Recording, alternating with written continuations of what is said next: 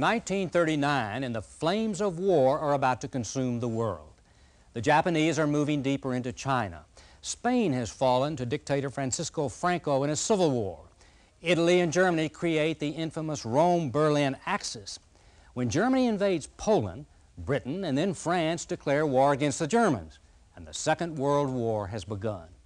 Women and children are evacuated from London as the British prepare for air attacks.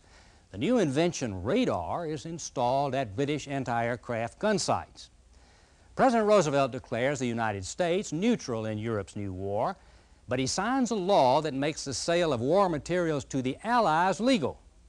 America, still struggling to recover from the Depression, is suddenly into boom times as orders for planes and ships and other war materials have an electrifying effect on the American economy. Science takes a critical turn this year, too. A demonstration shows that the atom can be split to release nuclear energy. Albert Einstein writes President Roosevelt about the possibility of building an atomic bomb. The world is on the brink of a new and for many a frightening era. This and much more is the year 1939. Let's watch.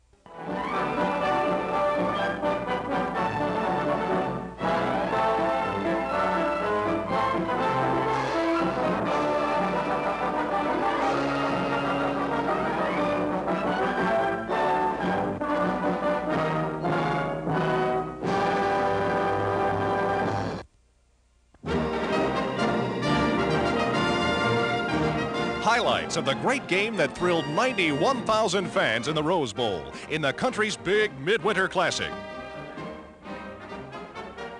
And here's Duke's mighty Eric the Red Tipton in action. A pass to McAfee, good for plenty of yards. Robertson of Duke takes the ball for a 5-yard gain. Tony Ruffa tries a field goal for Duke from the 23-yard line, and it's a beauty. Duke's 3 points look good as the clock runs out, but USC never says die. Lansdell is the spearhead of the Trojan attack.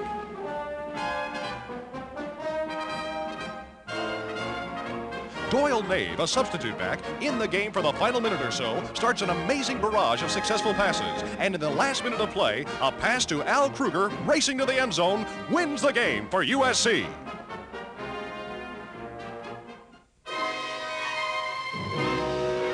After holding out for 29 months of siege and bombardment, Madrid, principal stronghold of Red Spain, has fallen to General Franco's nationalist forces. The capitulation was almost bloodless and marked by a complete collapse of the Red regime.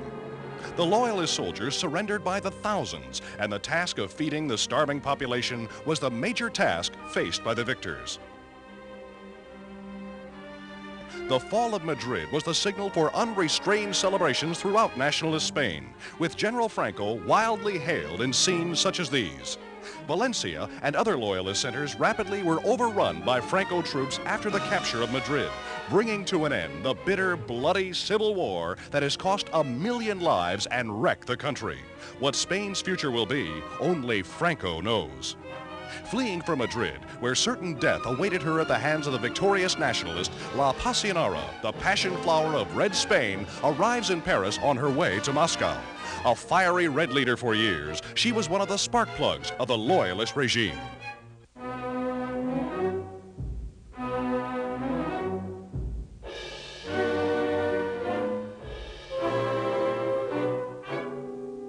Mussolini's overpowering of Albania was a well-planned invasion. First pictures of the occupation show. Durazzo here and other harbors were suddenly filled with Italian transports and war vessels, and the debarking columns rapidly pushed inland in all directions. And you can see where Italian shells took their toll of damage. With all this show of might and force, there was nothing much the little Albanian army could do about it.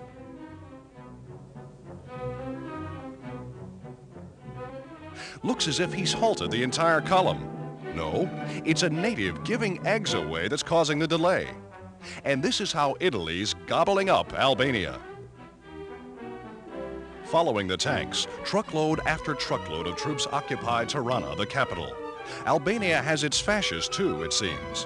When everything quiets down, Count Ciano, Mussolini's son-in-law, arrives to arrange the terms of Albania's annexation by Italy. But the Italian coup started a train of world events. The British and French fleets have closed in on the Adriatic, ready for action, while Prime Minister Chamberlain, on vacation in Scotland at the time of the coup, has since changed Britain's policy from appeasement to threats against further aggression.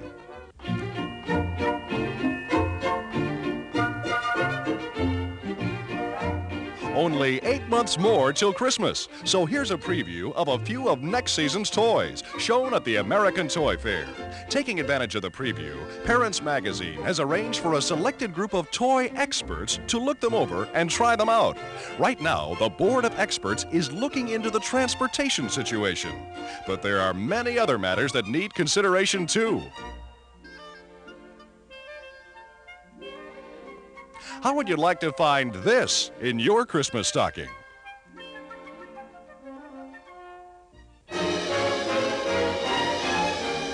Gene Tunney drops the flag at the Indianapolis Speedway, and 33 speed demons roar across the starting line in the 1939 Memorial Day 500-mile classic.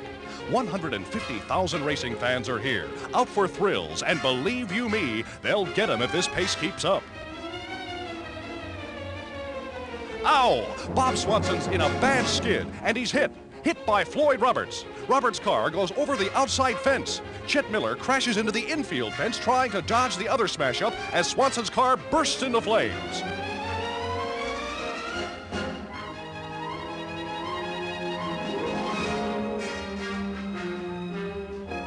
Swanson luckily was thrown clear of his burning car, but he is badly injured nevertheless. And so is Miller, whose car turned over in the infield. The injured men are rushed to the hospital, but Roberts, who won last year's race, dies within a few minutes. The end of a famous racing career. Swanson's lucky he was thrown out of the inferno, and there's what's left of Miller's car. The race slowed down until firemen can put out the burning gas and oil in Swanson's car so as to clear the track. But finally, they hit it up again to 120 miles an hour and more. The race must go on.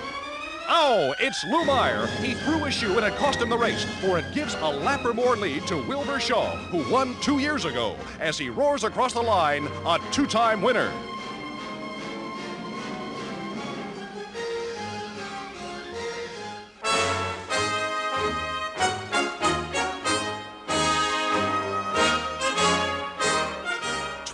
Men of war steam into New York Harbor at dawn, the Navy's tribute to the New York World's Fair.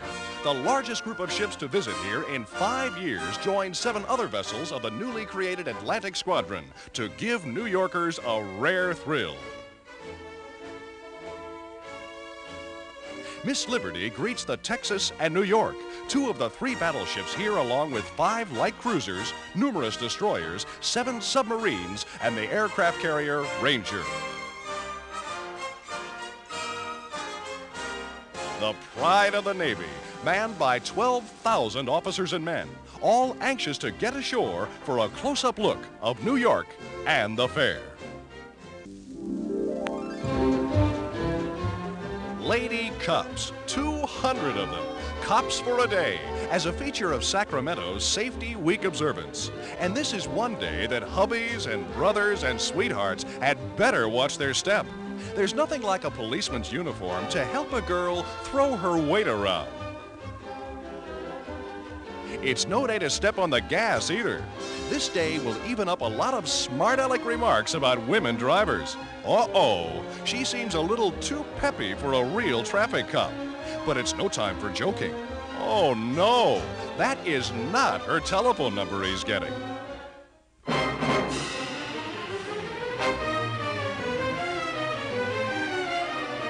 First pictures from Tianjin, storm center of northern China, where a blockade of the British concession by Japanese army troops has set the Orient in a turmoil. For hours, whites as well as natives are held at the barriers while credentials are checked. Stories of indignities and ill treatment of British citizens by Japanese at these inspection points have inflamed Britons everywhere. Meanwhile, the movement of food and supplies by truck or by boat to the beleaguered British area is halted by Japanese patrols, ashore and afloat.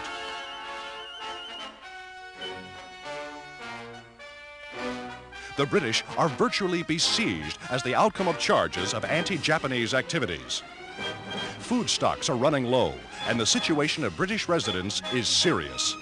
In spots, high-voltage wires close in the concession. The trouble began when the British chief of police arrested 4 Chinese terrorists and refused to turn them over to the Japanese authorities. The Japanese consul general protested, and Tokyo seized the opportunity to make a grave matter of the affair. The British consul Jameson was helpless, and in the end, Britain had to make far-reaching concessions to Japan on her policy in China. Meanwhile, the anti-British campaign is spreading, and now stronger anti-American activities are reported by American Consul General Caldwell. And to add to the situation, Major Taki of the Japanese Army has organized a force of white Russians into an anti-communist unit, which is expected to grow into a sizable force of thousands, which is also showing anti-British trends. Japan's long-cherished domination of the Orient thus has taken a big step forward.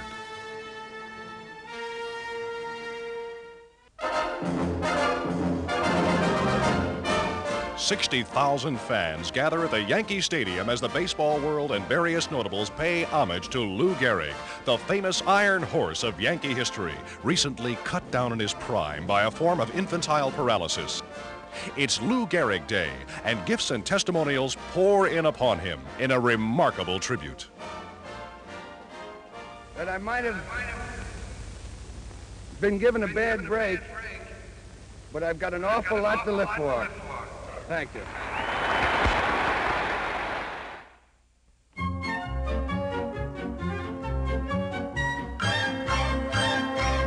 Spots before your eyes, displayed by 200 freckle-faced kids, parading before cute judges and a frecklograph in the 5th annual contest staged by the Boys Club here. If the machine okays you, you might become champ. But there's monkey business afoot, mark my words. Yep. Those freckles ain't yours, so scram! While the gang roars approval, a winner is crowned. Harry Gottlieb, only 15, but he's already been kissed.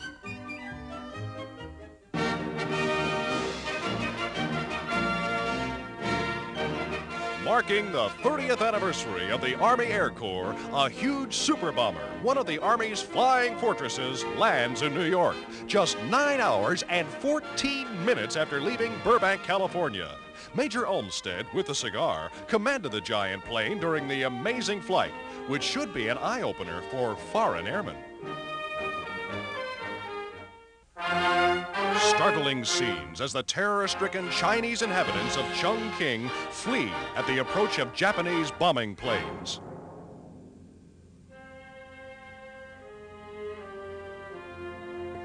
It's a hell on earth.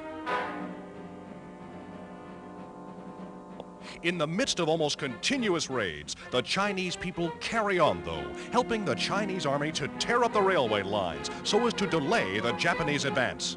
And by battalions, Chinese girls have taken their places in the fighting forces. Trained by months of bitter warfare, the Chinese army is still giving a good account of itself.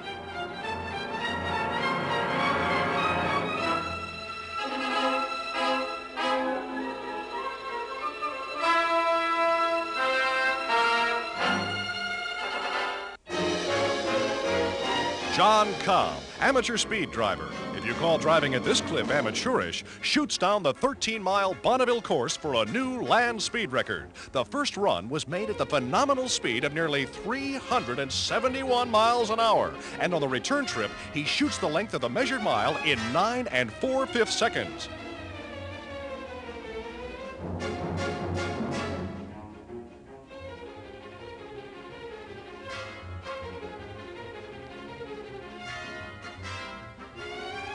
Cobb boosts Captain Iceton's mark 11.5 miles an hour to a fraction less than 368 miles an hour.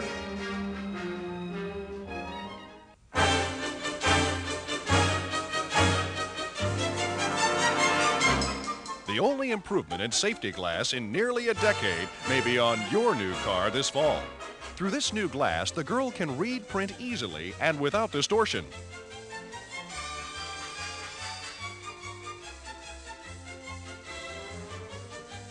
This girl now has trouble reading similar print through the present type of safety glass. For a more vivid demonstration, we'll give you an idea of what you see now as you glance through the ventilation wing on a car. The same scenery through this improved glass shows no distortion whatsoever. Well, if you want more proof, here it is. Your old type windshield, as on the left, would hardly do a pretty hitchhiker justice.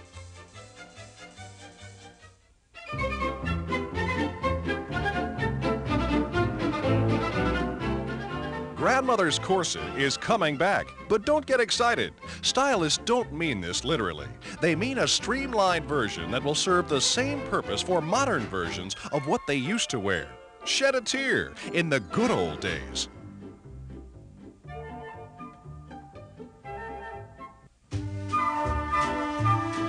Glamour girl Marlene Dietrich returns from a vacation in France on her way to Hollywood and a new picture assignment.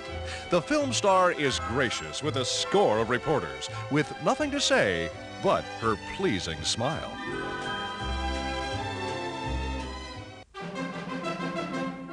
The Women's National Tennis Finals. Alice Marble, in the far court, reigning court queen, defends her title against Helen Jacobs, veteran contender. A spectacular battle. Miss Jacobs puts up a heroic fight, but succumbs to slashing play like this. The blonde Miss Marble sweeps the first set 6-love, but a stubborn opponent comes back to win the second 10-8. Miss Jacobs tries vainly to beat through her opponent's drive in the final set and nearly does, but her old rooters see her go down to defeat, game to the last. And there's the play that clinched the title for Miss Marble.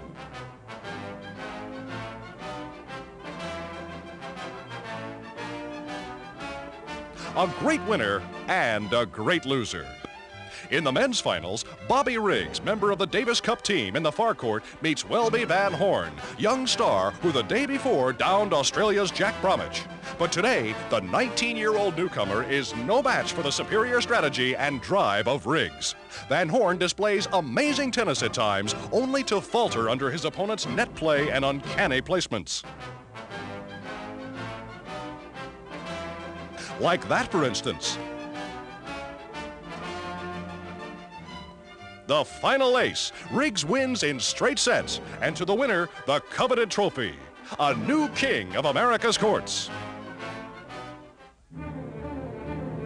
The mad dog of Europe has at last plunged civilization into a new world war. Nazi troops have invaded Poland by land and by air in undeclared war. Russia paved the way for the Nazi coup by cutting loose from her Western allies and signing a non-aggression pact with Germany. Germany rushes more troops to man her Great West Wall Siegfried Line, vast underground fortifications running from Switzerland to the border of Holland. Again, the German war machine gets underway. The free city of Danzig and the Polish corridor first felt the force of Germany's pincer-like drive against the Poles. Danzig, willingly for the most part, was quickly engulfed by the Reich. A part of Poland's efficient little navy escaped to join the British fleet, but other vessels, trapped in the Baltic, fought heroically to the last. Meanwhile, the Polish army contested the German advance on every front, in the corridor, near East Prussia, and in Silesia. Although overwhelmed by numbers and by all the driving power of the modern German army, the highly trained Polish fighting forces, and in particular her splendid cavalry, the finest in the world, exacted bitter payment for every foot they gave. History records no brighter chapter than this heroic defense of their homeland. A masterfully conducted withdrawal action in the face of insurmountable odds. Think of their desperation and of their joy when word came that France and England had joined them. Italy, so far, has not raised a finger to help her Axis ally and pledges neutrality. But her millions are mobilized and her French frontier bristles with bayonets. 0 hour in London. Chamberlain speaks. A state of war exists with Germany. Britain stands by her pledge to Poland. And all England digs in, this time against a real threat of enemy bombers. Thousands of troops march off to war, while England's sea might sails to blockade the North Sea and the Baltic. London on guard. Anti-aircraft guns ready to repel enemy bombers. These exclusive pictures show what happened in the last war when German planes rained death on London. Schoolrooms blasted into destruction. Helpless children trapped by exploding death. To prevent such things this time, to prevent the slaughter of the innocents, thousands of youngsters are removed to safe havens in the countryside. They're happy now. It's all a game to them. But who knows? They know not the horrors of war that already have been unleashed. Not suddenly, as in 1914, but after days of terror and superhuman peace efforts, did the New World cataclysm break over France and England. Fearfully, housewives stocked up food supplies as the news became more ominous. Class after class of reservists were called to the colors during the days preceding Germany's final coup. And as in England, the evacuation of non-combatants from Paris and other cities swelled to a flood. Grimly, and with no lost motion, France put herself on a war footing. By the time the Nazi leader gave his troops the command to go ahead, France had completed her mobilization to the last detail.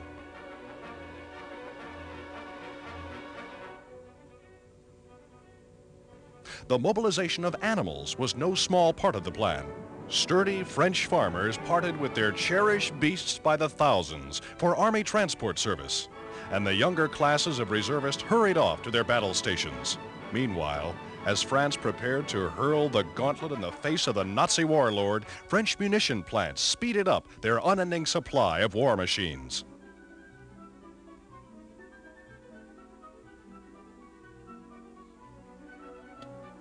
The sons of France are on the march again against their hereditary enemy beyond the Rhine, and the French army today is the finest in the world. The defenses of Paris are airtight. Enemy planes will find a barrier of steel guarding the throbbing heart of France.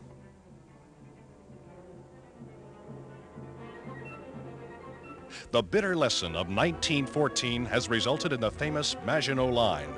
For mile after mile along France's eastern and northeastern frontier are lines of steel and concrete gun turrets, connected underground by vast subterranean chambers. Here, entire armies can be quartered in comfortable and air-conditioned surroundings. "They shall not pass" is the historic war cry of the French soldier, and the scissor-like crossfire of the Maginot Line makes doubly sure that the New World War will not be fought in France. War news, flashing 3,000 miles across the broad Atlantic. Americans, hoping for peace through the long war of nerves, finally stunned into belief. Those who remember the last war and its ghastly toll wonder what the future holds.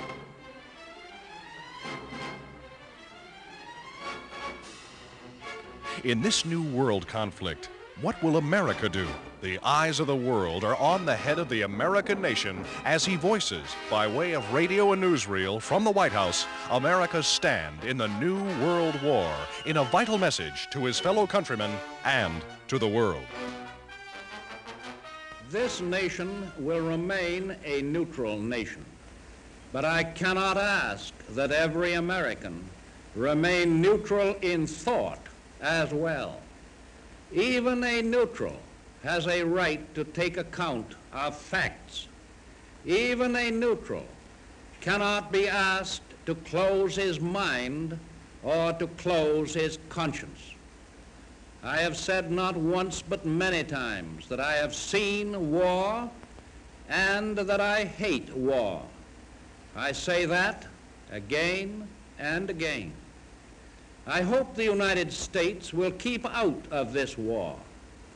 I believe that it will, and I give you assurance and reassurance that every effort of your government will be directed toward that end, as long as it remains within my power to prevent, there will be no blackout of peace in the United States.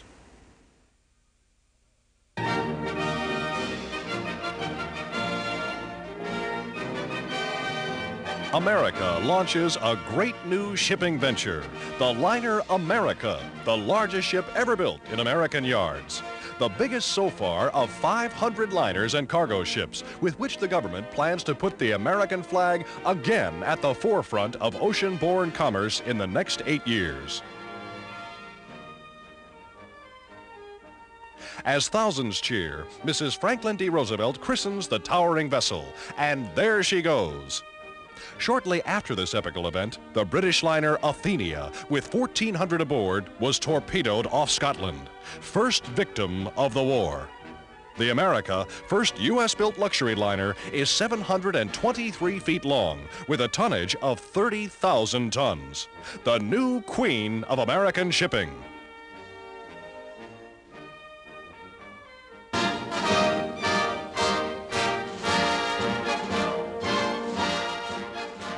Canada cast her lot with England in the New World War. The Dominion Parliament, meeting in the historic Government House in Ottawa, officially declares war for the first time in Canada's history as a separate dominion. War against Nazi Germany, in a proclamation signed by the Governor-General of Canada and immediately forwarded to the King. Thus, Canada takes the first step in mobilizing her vast resources in men and materials in defense of the British Empire. Recruiting begins with a rush throughout the Dominion. In Vancouver, the famous Seaforth Highlander Regiment finds plenty of volunteers eager to get at the Nazis. But it will take a lot of rigorous training before they're properly seasoned. Here is one of the huge 70-ton tanks which France is throwing against the formidable defenses of the German Siegfried Line. Heavily armored, heavily powered, and maintaining one or more field pieces besides machine guns, they are veritable traveling fortresses.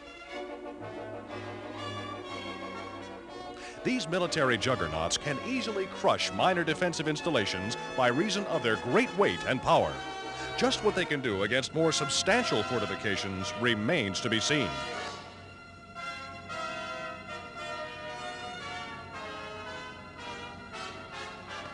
Battleships on land, warfare's newest terror. Thrills from a thrill-packed year. Universal Newsreel presents highlights for you sports fans, starting with America's brilliant sweep in polo over the British in the International Challenge Cup matches on Long Island. The American team took the Britishers 4 straight. Poetry in motion as the slow motion camera brings out the superb riding of the winners. A stunning victory.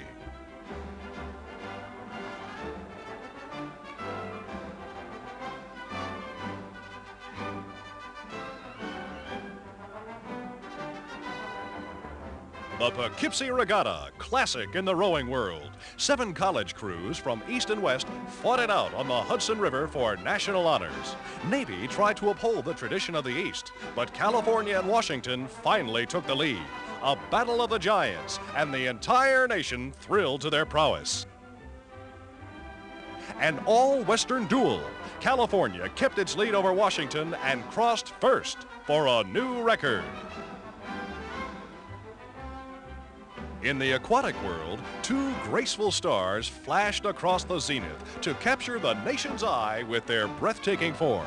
Ruth Jump and Marjorie Gestring, Olympic hopefuls and superb in these slow-motion duets. They won new laurels with difficult dives like this to reserve a special pedestal in diving's Hall of Fame. darlings of the high board. Winter's king of sports, ski jumping, whose popularity grew by leaps and bounds last year.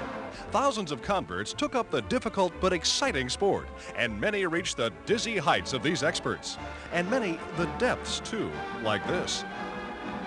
Radar Anderson, Norwegian star, displays the amazing form that won him laurels in Canada and the U.S. He was the new king.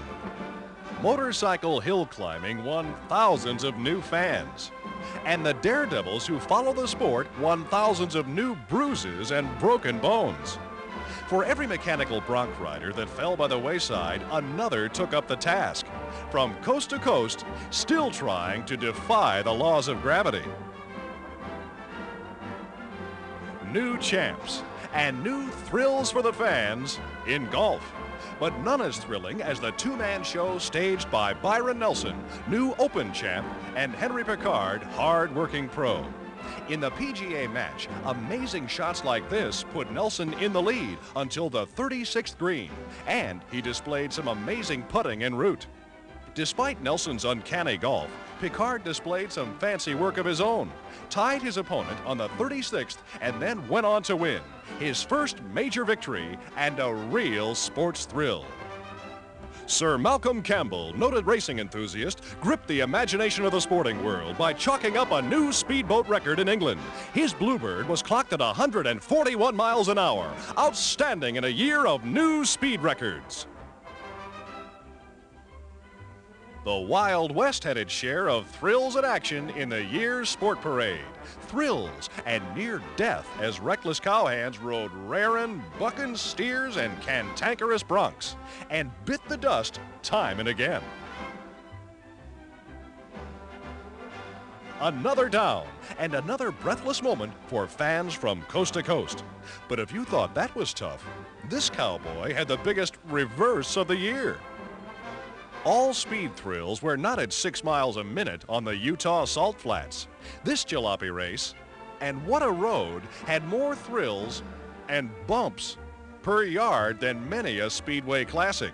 Satan's Death Bowl at Jamestown, New York, with not a car under 8 years old. Lena's last leap.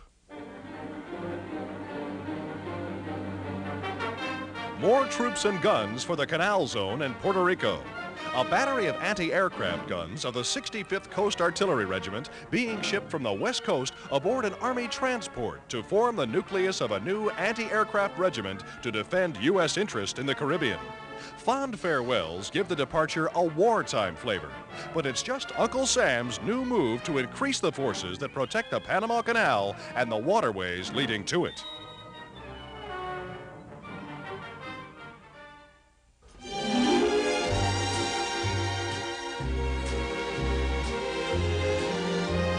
The final eliminations in the annual contest to choose America's reigning beauty, Miss America, is held in the Steel Pier Ballroom at Atlantic City, with selected beauties from almost every state parading in evening dresses and then in bathing suits as the hairy judges gradually narrow the field. Finally, the crown as Miss America 1939 is given to Miss Michigan, and with it goes the cape of office from last year's queen.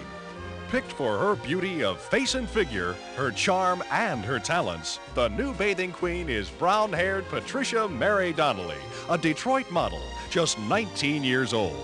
She's so happy she could cry. And she does. America's reigning beauty queen.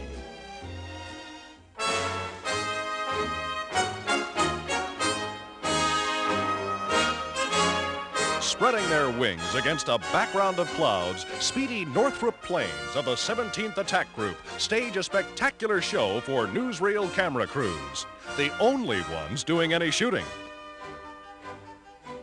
An impressive sight, these all-metal Hornets, most up-to-date planes of their type and much sought after by foreign nations. Hundreds have been sold abroad, but now the arms embargo ends that. But embargo or not, Uncle Sam's Eagles are keeping their wings in fighting trim, with precision flying like this.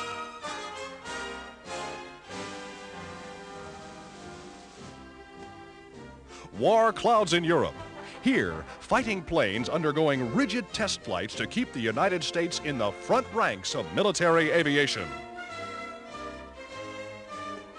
With planes and flights like these, that supremacy will soon be assured.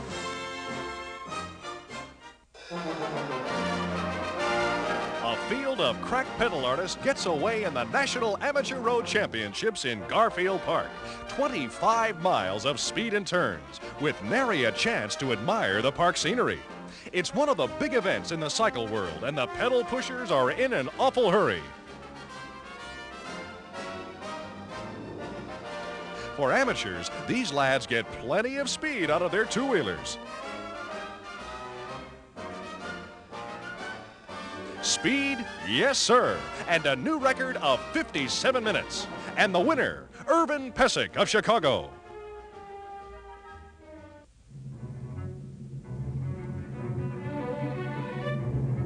Red columns in a sudden drive have been hurled by Stalin across the Polish border on a wide front.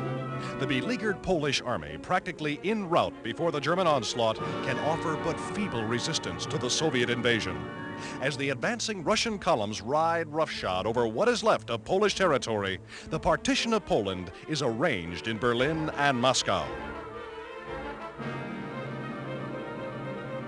German U-boats have registered their first major blow against the British Navy. The plane carrier Courageous, on convoy duty near the British coast, has been torpedoed and sunk.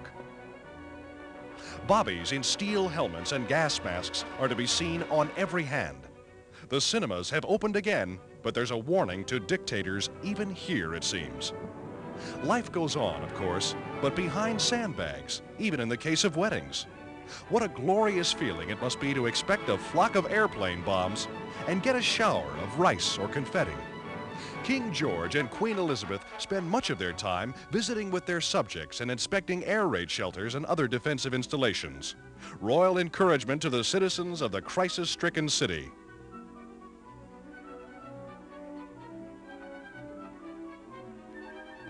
The Duchess of Kent devotes her time to war work at a London hospital. England's fourth line of defense, her harvest fields, are already being manned by girls and women as the men rapidly leave their homes for army duty. They'll probably have aching muscles tonight.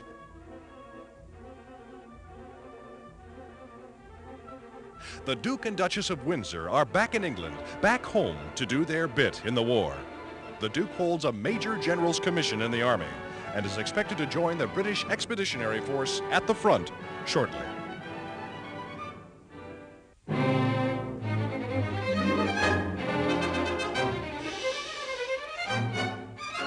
All is not so quiet on the Western Front. French consolidate hard-earned war gains as advance patrols push their way into Saar land towns, encountering stiff resistance. Here's a German memorial to victims of the last war, not far from a bridge the Nazis destroyed to stop the French advance. General Gamelin, Allied Army Chief, arrives for a staff meeting behind the lines. While up at the front, huge railway guns and other artillery pieces lay down a devastating barrage to cover further French advances.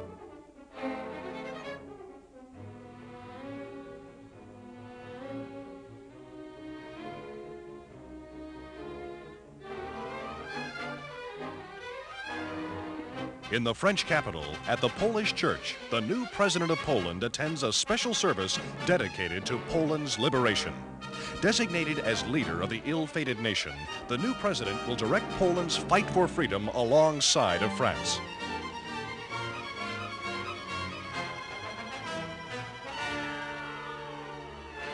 Meanwhile, the Duke of Windsor, now a Major General, leaves his Paris home for somewhere in France. No longer in exile, he wants to do his bit. He saw action in the last war.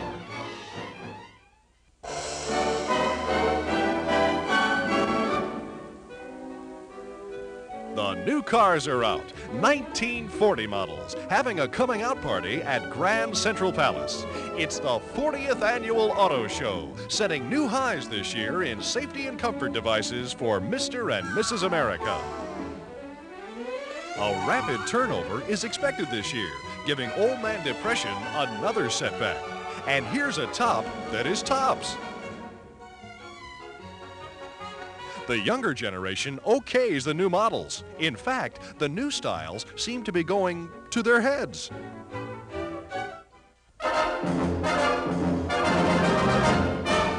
The last act of a great drama, and there's that man again. Yes, sir. In the 7th inning of the 4th and last game, Keller starts the fireworks for the Yankees with another home run, his 3rd in 2 days. Another sad lesson for Cincinnati in Napoleonic lore. That victory goes to those with the heaviest artillery.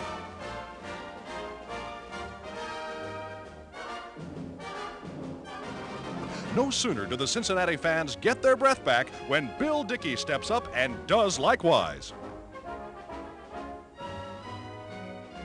2 homers in a row after valiant Paul Derringer has held the Yankee batters scoreless for 6 full innings.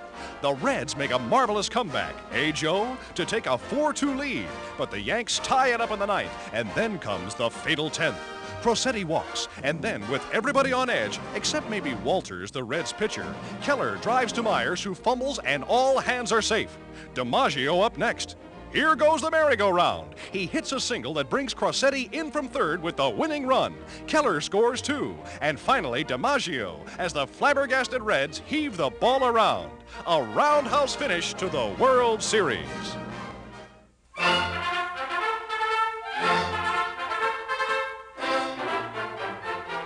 Everybody has to draw the line sometime, even the city fathers of this tobacco town in North Carolina. Here, they're not content just to paint them on the street. Anyway, traffic was no problem. But sidewalk loafers were. The middle land for pedestrians. Yeah, you heard me. If you want to discuss the war or the price of tobacco, keep back of that line. Who said that girls don't have a line? A great stunt, but some people won't learn their lines.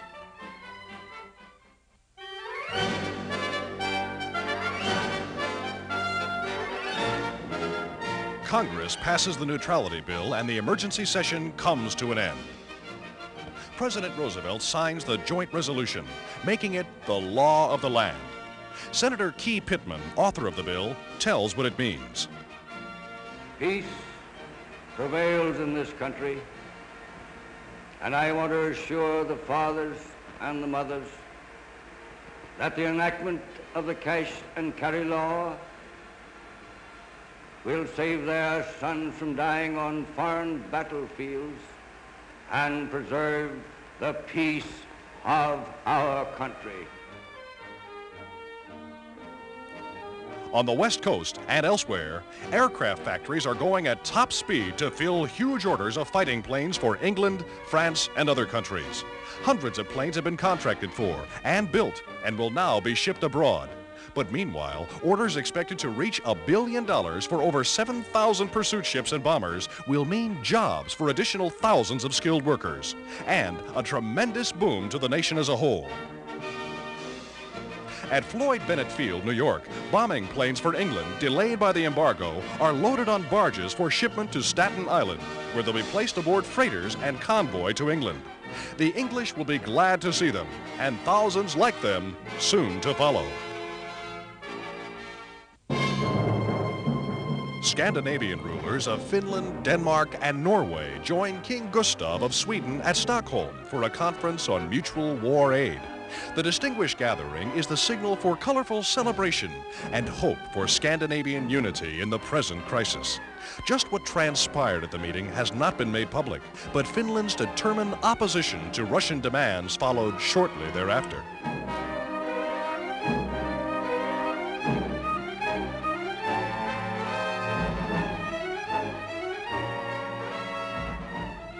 The situation in the Baltic took a threatening turn when the Premier of Finland returned to Helsinki from Moscow with Russia's demands. The people of Helsinki and other towns lost no time building air raid shelters and otherwise preparing for the worst.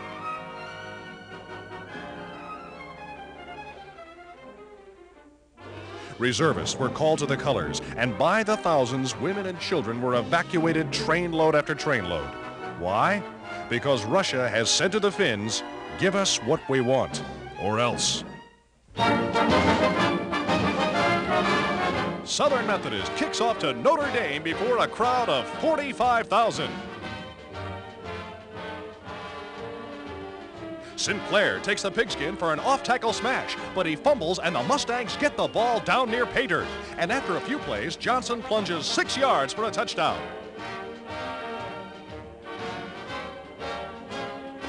The Irish come right back though. Stevenson's long pass deep into Mustang territory to Kerr is ruled complete because of interference. And on the next play, it's Harry Stevenson again with a quick pass to Zontini in the end zone. The Mustangs kick up their heels again, and after a sustained drive into the second period, mostly by stocky Bob Erberger, Bob Belleville gets the ball for a nice lateral to Erberger, and Erberger races around to score.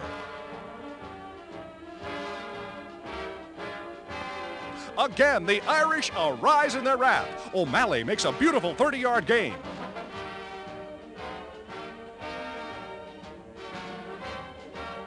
Next, O'Brien takes it for the Irish and moves the ball along. Finally, O'Malley takes it over to tie up the score again, and is the crowd wild? The Irish stage another drive in the third period. Schwartz takes it wide around end, and a run good for 10 yards or more. The ball goes to O'Malley again, and he turns the play into another Irish touchdown that puts the game on ice. The roads of France are one-way streets, to the front these days for thousands of British troops.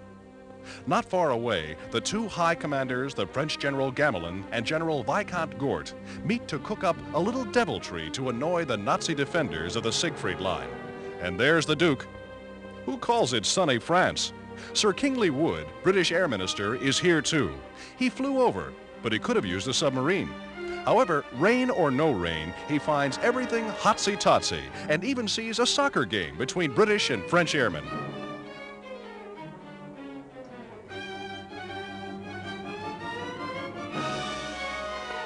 War or no war, Saturday night is Bath night in this man's army.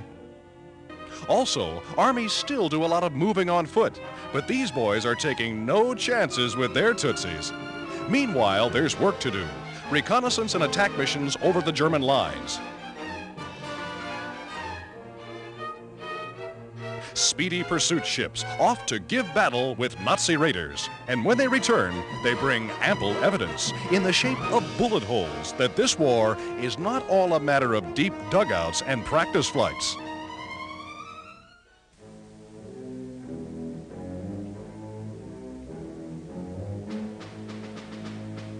A giant parking lot dedicated to the god of war. Acres and acres of new trucks, as well as tractors, waiting to be shipped to France and England. Trench diggers, too.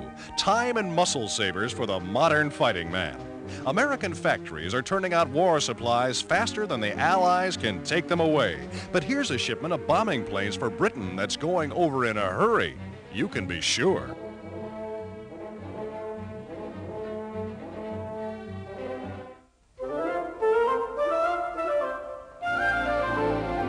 When you see Mae West and W.C. Fields in My Little Chickadee, you'd never think that Bill is the world's most languorous golfer.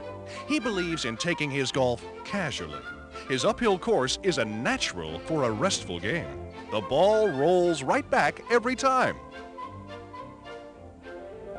In fact, there's many a sip twixt chip and cup, as it were. How is your game, Bill? Now, although I did slice one this morning, overthrew Deanna Durbin's window. She was taking a high C at the time. Found out later it black and blue one of her tonsils. Poor little dear almost choked to death. I later asked her over to have a little gargle, but she refused.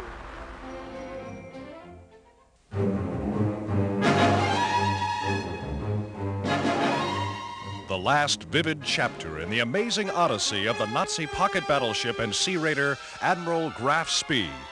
Driven to bay, battered and damaged in the sanctuary of Montevideo Harbor, with many of her crew dead and wounded, the once proud corsair of the southern seas faces certain doom.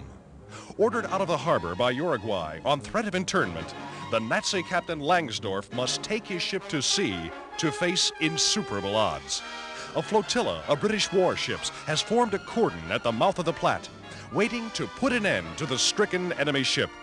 The only other alternatives are internment or to send her to the bottom by order from Berlin and thus rob the British of the full fruits of victory. The pride of the German Navy put to the torch, scuttled, turned into a roaring furnace with oil and explosives to feed the flames of its monumental suicide at sea. Like the dusk of the gods, the ship a funeral pyre for Germania's naval hopes and aspirations.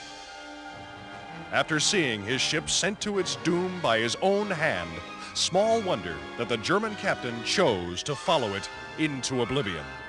The Graf Spee, one of the most dramatic stories of 1939.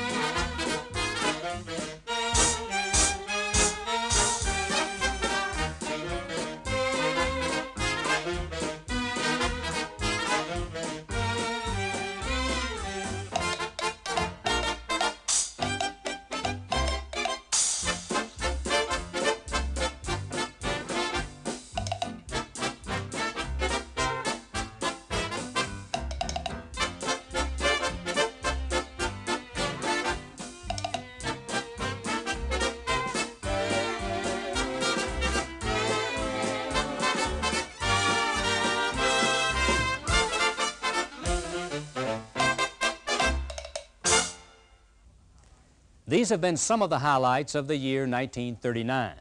War has erupted again on the bloody battlefields of Europe as the Nazis begin their plan for world domination.